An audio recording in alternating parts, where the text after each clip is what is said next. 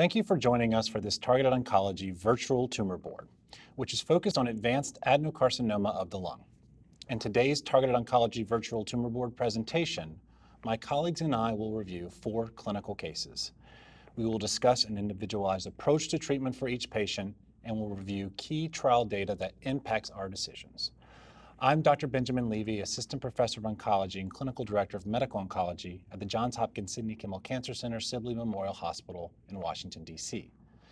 Today I'm joined by Dr. Gregory Redlinger, an Assistant Professor of Pathology in the Division of Translational Pathology at Rutgers Cancer Institute of New Jersey, Robert Wood Johnson Medical School, Rutgers University in New Brunswick, New Jersey, Dr. Paul Pack, Clinical Director of the Thoracic Oncology Service and Assistant Attending at Memorial Sloan Kettering Cancer Center in New York, New York, and Dr. Ann So, Director of both the Mesothelioma Program and Thoracic Chemoradiation Program, and a Professor in the Department of Thoracic Head and Neck Medical Oncology at the University of Texas MD Anderson Cancer Center in Houston, Texas.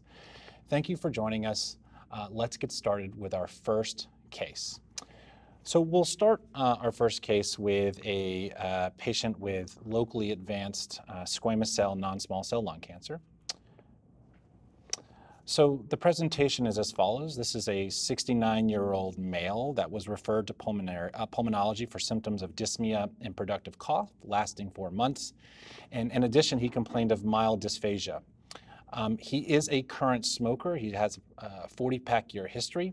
His family history is consistent with a mother who died of cardiovascular disease and a father who had emphysema.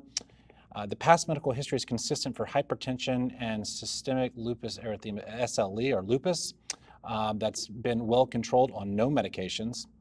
The presentation with physical exams, the patient showed pallor, decreased breath sounds on auscultation. The blood pressure was 100/60. All of his laboratory findings were within normal limits.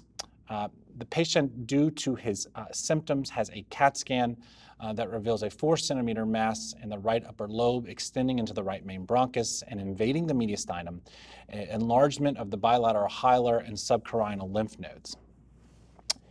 The patient undergoes a bronchoscopy with EBUS-guided biopsy of the pulmonary mass and hilar lymph node, and the pathology is consistent with a grade 2 squamous cell carcinoma, and his stage is 3B.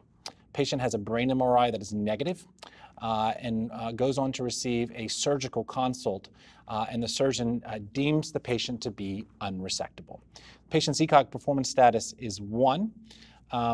Due to the unresectability, the patient is started on concurrent chemoradiation and receives cisplatin etoposide as the chemosensitization backbone with a thoracic RT and achieves a partial response.